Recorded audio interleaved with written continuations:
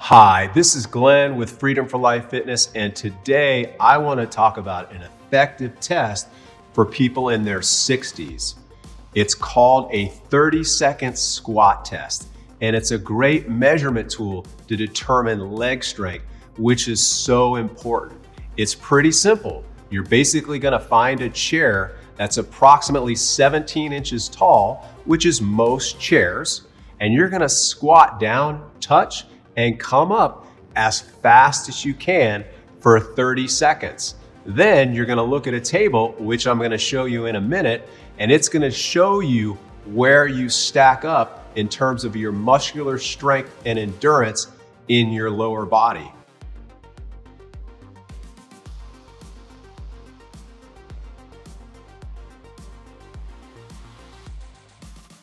If you need some improvements, make sure to practice this same test.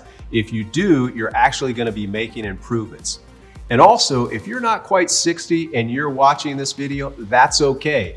You can use this test as well, and you should be really at the head of the class for the 60-year-olds, or even a little bit above that, to make sure that when you do hit 60, you're still having those strong legs that are so important. This is Glenn, and we'll see you next time.